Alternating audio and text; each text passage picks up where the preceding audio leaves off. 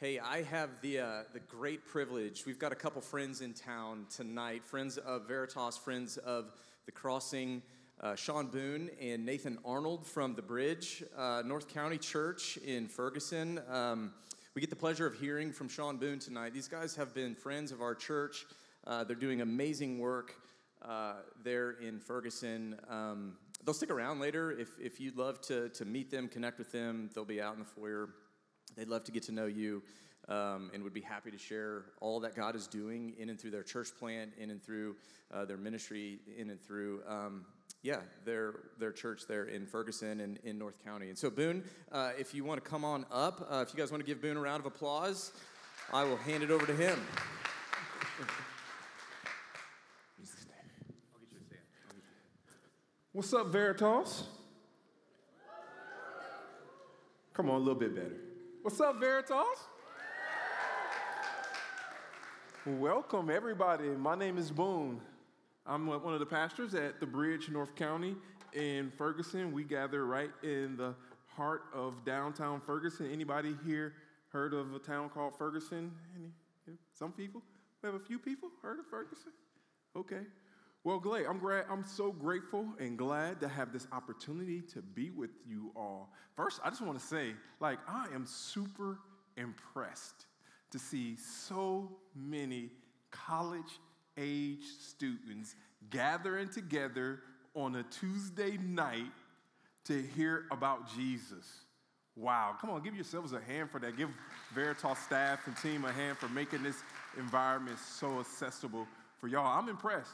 Mainly because when I was your age, right, and I'm assuming that, by the way, Kate, when you said that you were talking to someone that was old and you think they were 50, I just want you to know I'm 49 and I'm still feeling pretty spiffy in here, okay? Just throwing that out there for free, right?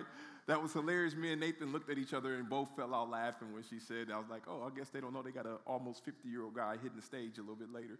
But anyways, but when I was your age, by the time I was 18, as a matter of fact, I had already had 2 kids out of wedlock. First one at 15, second one at 18. I was already a convicted felon. I was already years into my addiction to the game. So that's sex, drugs, and violence. So by the time I was your age on a Tuesday night, the last place I would be in a room like this. And for me to have this opportunity to just share with y'all just gives me so much joy. And I am thrilled to have the opportunity over the next 20 or 30 minutes to share with y'all a little bit. Another reason why I'm so excited and so encouraged is because I realize now more than ever that people in your very age demographic are leaving the church, leaving Christianity, leaving anything with any sort of organizational standards to it like religion. You're leaving that just hands down. And I know there's a lot of reasons why that's taking place. I understand why that's taking place for a lot of people. And so that's another reason why I'm excited to be here with you all tonight. And then on top of that, I know that there are many people in this room who are going to leave in the next 4 years, and you're going to be in different places, maybe different towns, maybe different states, and you all will be leading people in some capacity, whether it's at your family, whether it's in the church, whether it's at work, or wherever that may be. And so for me to have the opportunity to speak to so many future leaders just humbles me. And so first I'm going to give y'all a free one because if I do this, I would feel like I've done a halfway decent job as a public speaker today. So where I come from, every now and then I'll say something that people can agree with, and then they'll respond by saying, who can guess? Okay, so right now this is y'all free one. Everybody just say amen. Just get it out. Just let it out right now. Just give me a real hearty amen. Okay, all right. Now I feel like I don't have to work as long. Now, so for me, when I first became a follower of Jesus, I was fortunate. I came into a church that specifically had a ministry that was welcoming ex-offenders like me into the life of the church. It was called Unshackled. And in that ministry, they carved out a space for guys and girls like me who were heavily involved in the gang culture and the gang activity of the late 80s, early 90s, when there was this huge crack epidemic in every urban center in America. And I was a part of that, victim to that, and also a perpetrator of that as well. But I came into the church, and fortunately for me, I landed and I had an absolutely amazing, faithful, patient leader. There was a man who loved his wife well, who led his church with integrity, that was patient and took the time to do life with people just like me. And so my early introduction into the church was in an environment, in a space where the leaders there were people that I could actually put my trust in.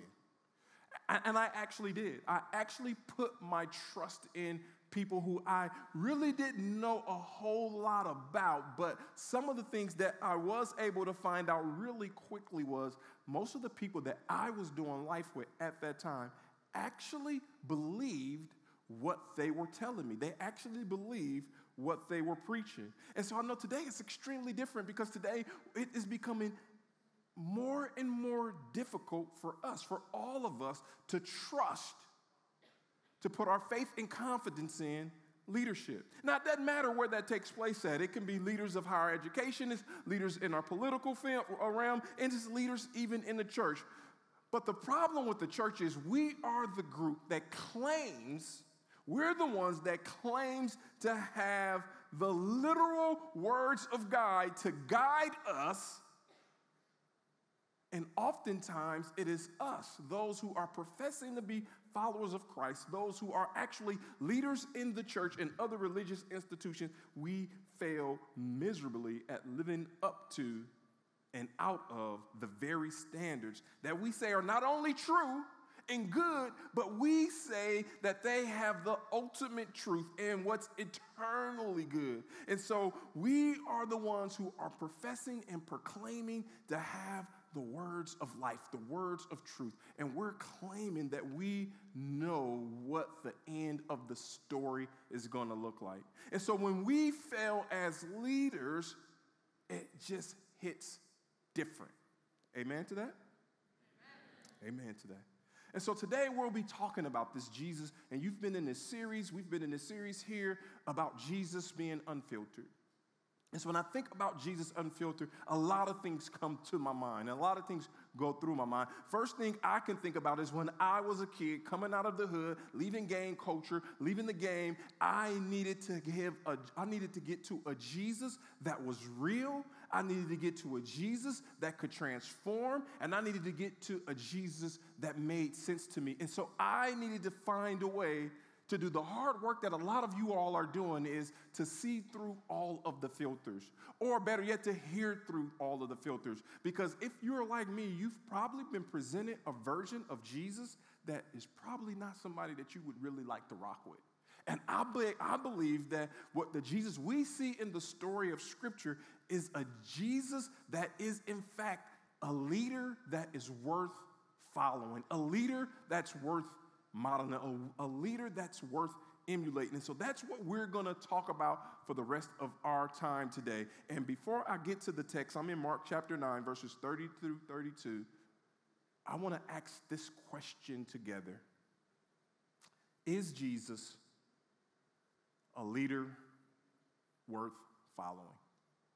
So let's cut through all of the chase, because we can have our ideas about church. We can have our ideas about religion. We can have our ideas about those who lead in Veritas and those who pastor this great church. But when it comes down to it, we are all claiming to be followers of Jesus. And what you need to know and what I need to know is this Jesus a leader that's worth following? Is this a Jesus that's worth us giving our life to?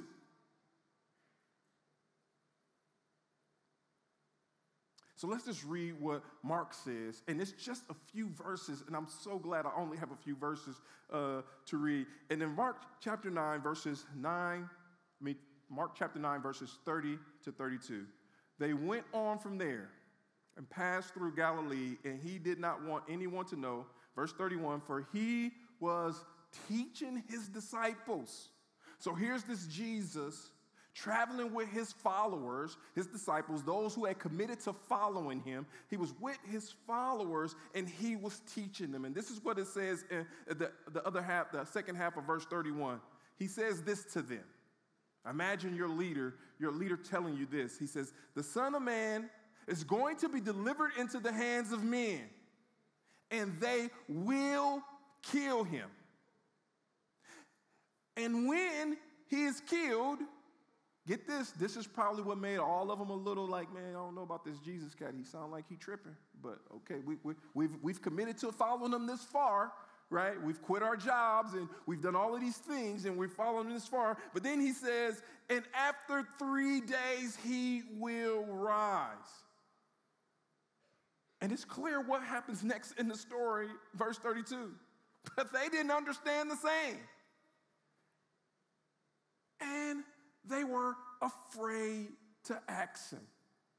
And so here we see in this story that this part of the story, as Mark was writing this to the early Christians, to the early church, and he was retelling the story about Jesus, he put this in here and he let them know that the same Jesus that we've all committed our lives to, and I say we all, I'm talking about those who have publicly professed their faith in Jesus Christ, so maybe I shouldn't say we all, I should say I, this Jesus that some of us has put our faith into, they have him saying this. He was teaching his disciples, those that were following him, and they didn't understand.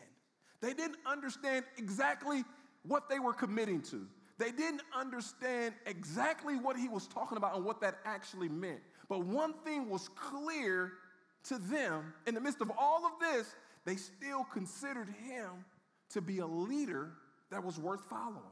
And so we want to know a little bit about why would these men consider this guy to be a leader worth following, and he's talking, and half the time he's talking, they don't know what the heck he's talking about. And so asking the question, and I'll answer this question. Hopefully I have two observations I want to make from this part of God's story. Is Jesus a leader worth following? And the first observation I want to make in this text is Jesus was a leader, and I believe this is true about all leaders that's worth following. He's a leader who safely welcomes our skepticism. See, I don't know about you all, but when I first came into the church, all of my struggles and all of my skepticisms was always greeted with, don't question God. God knows best. Just have more faith. Just trust in the process. It's all going to work out for your good. But in all the ways that I was realistically struggling with the real hard questions, like how can this holy God really embrace a guy like me that have spent most of my life to terrorize in my own communities?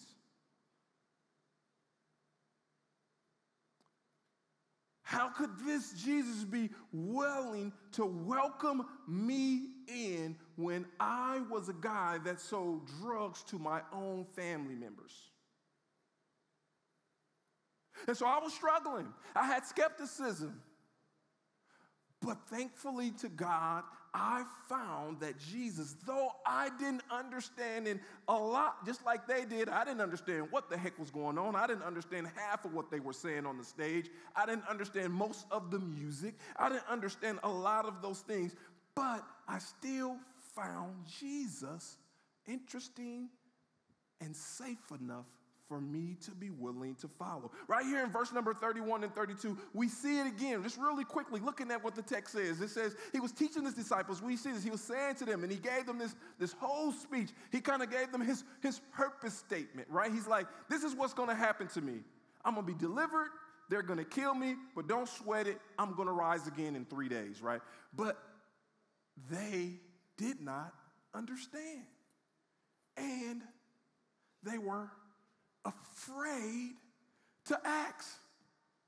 But guess what? Jesus knew that. He knew what was going on in their hearts. He knew that they were struggling with what he was saying. He knew they were skeptical about what he was saying, but he still welcomed them to continue to follow him faithfully, but yet imperfectly. And so we have the same invitation to know that we are invited to follow a leader that actually safely welcomes our skepticism. And so we have the opportunity to present to others this Jesus who welcomes in safety their skepticism. And so what about this question that they have, what about this question that you may be struggling with right now, whatever you may be skeptical about the faith, about the church, about Veritas, about Jesus, you need to know that your skepticism is not only welcome with Jesus, but it's welcome with those who claim to follow him. Oh, there we go. Woo! It's time for the benediction, y'all. I got an unsolicited amen. Praise God. I'm happy. Thank you. I appreciate that. But Jesus is this leader who safely welcomes our skepticism. And I think that is different than the Jesus that is oftentimes portrayed by those who profess to be Christians. Because if we're being honest, most of the time, people are portraying Jesus as the person that always is saying no too much. Don't do that. Don't go here. Don't watch that. Don't click that. Don't drink that. Don't taste that. Don't. And so people have this idea that it's impossible for Jesus to welcome a person like me because I have too many questions. I'm struggling with too many things. And I am overly skeptical about the faith. And I'm so glad that we here in this part of God's story, we get this glimpse of a Jesus who's telling his followers some very hard things, probably some of the most important stuff he had said to them at that point, and they didn't understand. And they were afraid to let him know that they didn't understand. But Jesus continued to love them and to lead them and ultimately to lay down his life for them. It is Deepak Chopra who says this, and I believe this is a quote that really helps us illustrate the importance of being able to safely engage with our questions and with our struggles. And this is what he says. This is what Deepak says. He says, in a relationship, the ability to be honest with each other about doubts and skepticism is crucial for growth and deepening trust. Only when we feel safe to express our concerns and fears can we navigate through them together and to create a stronger bond. And so here's what Deepak is saying. He's saying that in order for us to fully grow in whatever area we're attempting to grow in, one of the key ingredients is for us to have a safe environment or a safe space to process our fears, our struggles, and our skepticism. And we see that when following Jesus, we are actually committing to following a leader who safely welcomes our skepticism. And I know that for you, and if you're like me, you've probably always longed for relationships that can provide you both that safety and that acceptance. You all, if you're like me, long for a place where you can be honest about your skepticism, where you can push back, where you can ask questions and you can receive the help and the information you need. But have you ever considered this profound impact of Jesus' sacrificial love, where he sacrifices, we receive his benefits, and we're able to do that in every step of our journey? And so it's not when we get it all together, when we figure it all out, when we have all of the answers, when we're comfortable standing up and praying and leading the small group. It's not when that happens, but Jesus is safely welcoming you right now to take another step, and he is aware of your skepticism. Rather, you have been confident enough to voice it or articulate it with him or with anyone else. And I don't know about you all, but for me, that is a leader that is worth following. The second observation is not only is he this leader that safely welcomes our skepticism, but he's also a leader who sacrifices himself for others.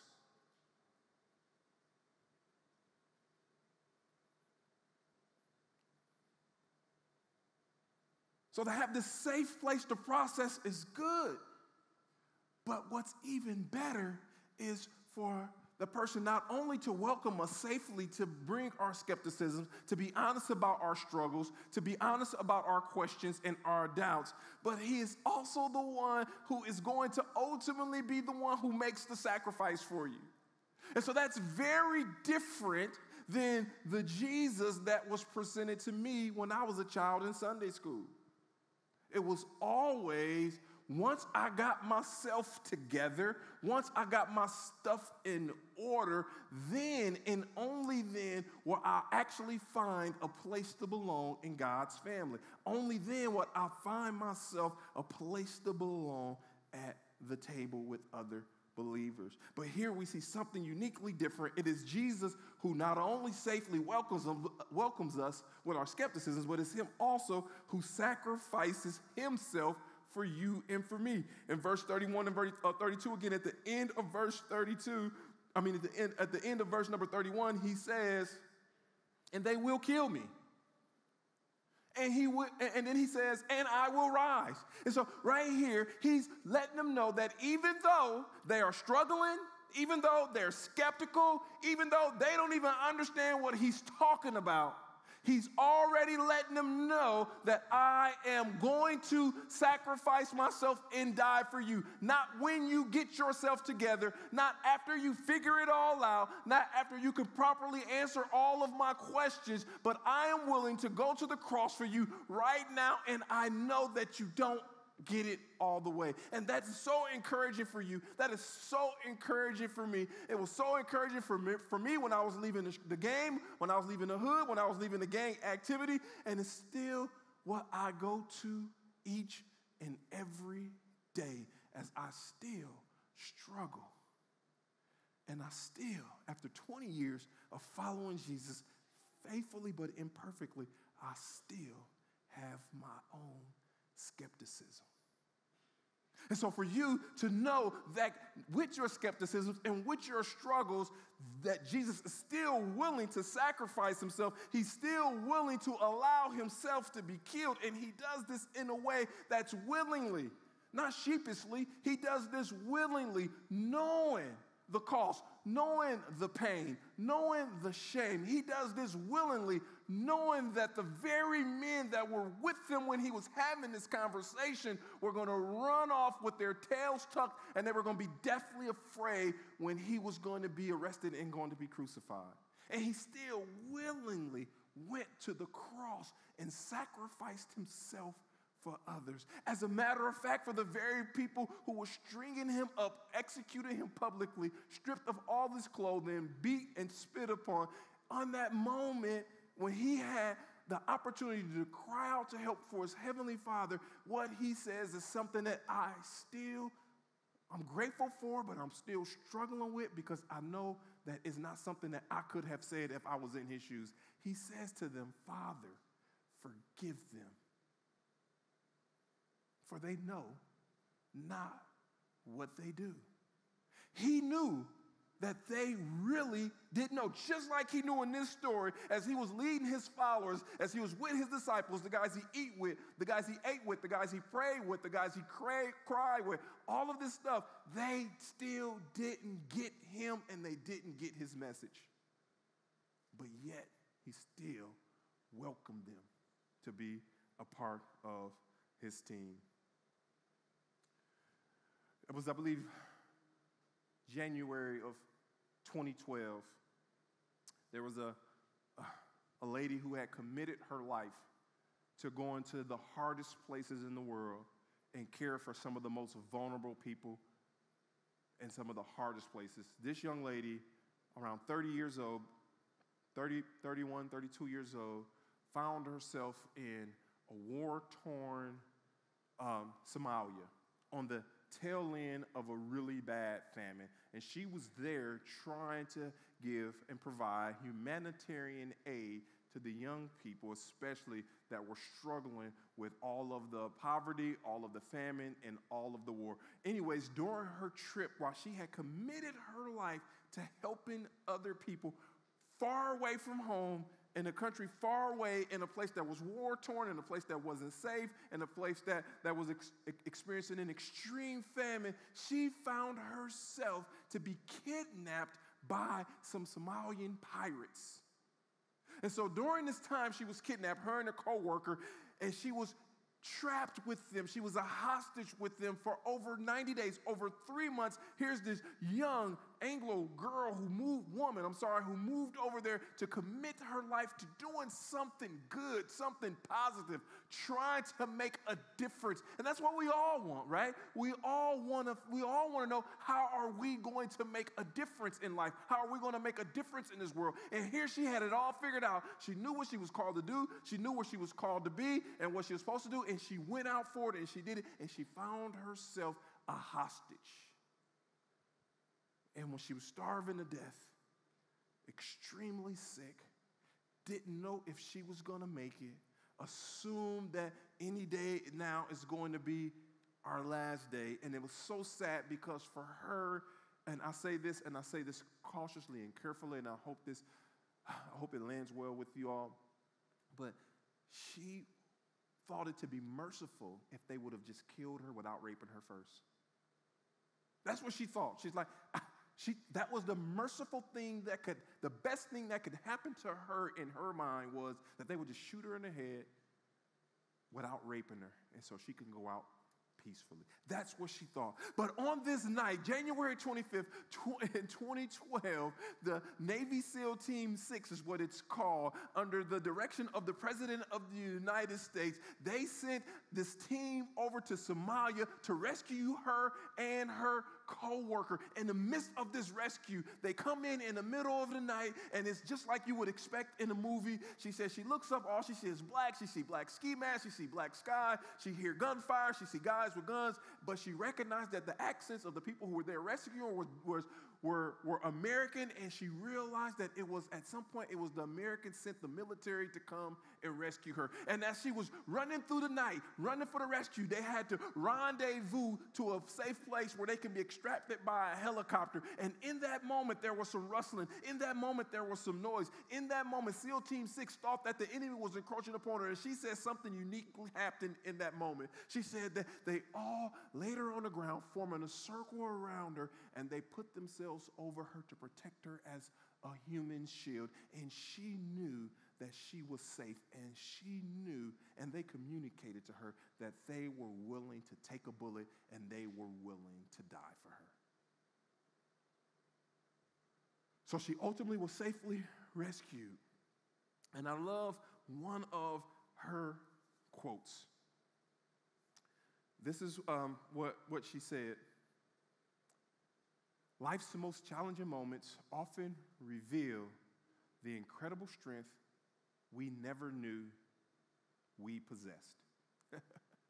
And so here's what's crazy about that. Like, right, she was rescued, right?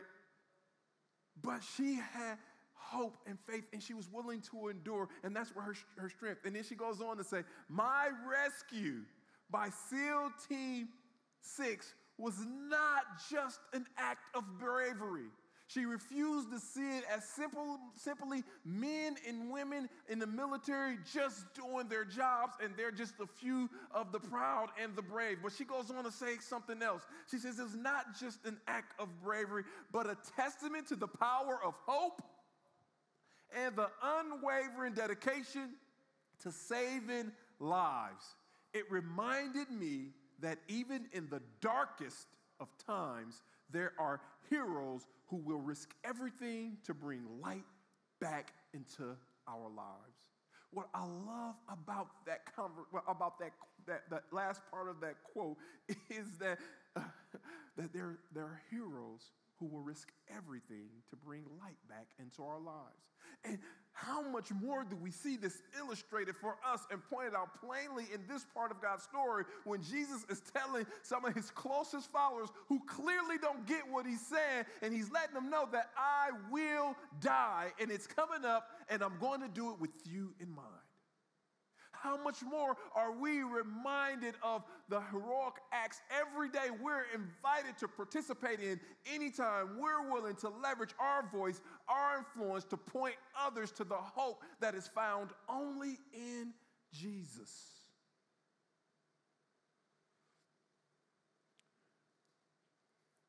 And so as we think about this, we think about, okay, it's cool, Boone, I hear you saying it, and it sounds no different than any other message I've ever heard, and I get it, and I can feel it, but what does this mean for me? How am I supposed to take this back on campus? What does that look like for me in my everyday life? How is this going to matter tomorrow and Friday night or Saturday night, or when I get a text, or when I get ghosted by a friend, or when I find out something bad is going on with my family at home, or whatever the case may be? How am I supposed to take this and actually apply it to my life? And I think that I have 4 ways that I think that we can consider responding to this. Now, I want to be careful and say that these things that I'm about to say now aren't going to make you a better Christian. It's not going to make God love you any better. And it's not going to make your life necessarily any easier. Right? And so I want to make sure I say that. But I think these are still ways we ought to consider responding. And the first thing I think is important for us to do is to develop an ability to reflect. And I think reflection is key. Reflection not only on what we learn from this passage, but reflecting over our own stories and our own lives. And we can begin to see those moments when heroes showed up for us. We can remember the moments when a person embraced you or welcomed you in a class, or a teacher took the time out, or a family member invited you over. But more importantly, we're reminded to reflect on what Christ is teaching us in this word. So another thing we need to do is not just reflection. Another thing is discussion. We need to figure out how can we openly, honestly, and safely have these discussions with humility and open minds, where we can share our own skepticisms, our own struggles in community with other people. And then then the third thing is, so we go from reflection to discussion to dependence. We need to figure out how in the world are we going to be able to trust God's plans even when we don't fully understand them. Because that's what we see these disciples constantly willing to take that next step with Jesus and constantly willing to follow him even when they don't totally understand. And that's a great reminder for you, and it's a great reminder for me, is that I'm encouraged and invited to take another step without fully understanding. Okay, y'all, I'm out of time. And the last thing is surrender. And we need to figure out how do we constantly emphasize the significance of Jesus and his sacrificial death and his resurrection, and what that means to us, what that means to me as a person, as a father, as a husband, what that means for you.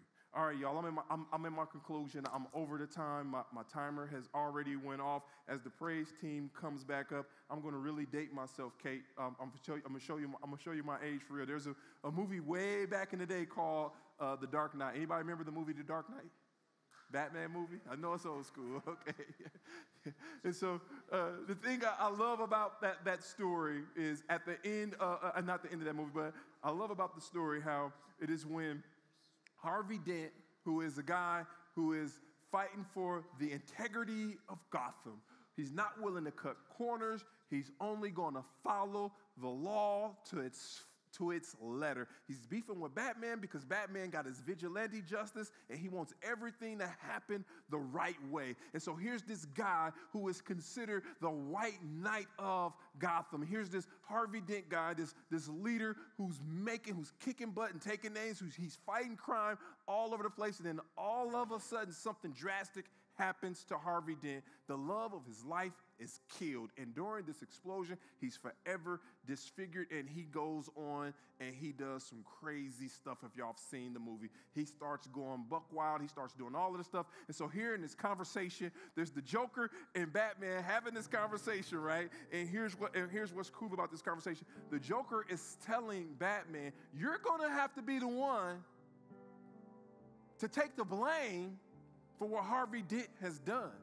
Because if you don't, Harvey Dent is the best thing that Gotham has going for it. And if you don't, Harvey Dent's reputation is going to be ruined. His integrity is going to be challenged. And if evil can change the heart of good old Harvey Dent, then Gotham doesn't have a chance. And so here is when Batman became the Dark Knight. Not because of anything he did wrong. Batman hadn't committed any crimes.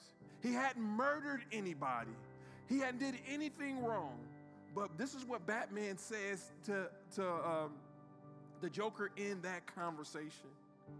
When he was telling him, you're going to have to become the Dark Knight. You're going to have to become the Fall Guy. And he says, I am willing to be whatever Gotham needs me to be. And so here we're reminded of Jesus, who was willing to go to the cross on your behalf. Not because of anything that he was willing to do. He became sin. He who knew no sin became sin. He took all of our struggles, our skepticism, our pain, our abuses, our addictions, our abandonments, all of the broken promises, the lies, everything. He's taken all of that to the cross for us, and he willingly paid the price, even though his followers didn't understand it, and even though today we're still trying to figure out what that totally implies. And so I want you all to leave this room tonight as the future leaders of God's church and the future leaders in the world. I want you to leave knowing that Jesus is, in fact, a leader that's worth following. All right, y'all, I'm way out of time. God bless y'all.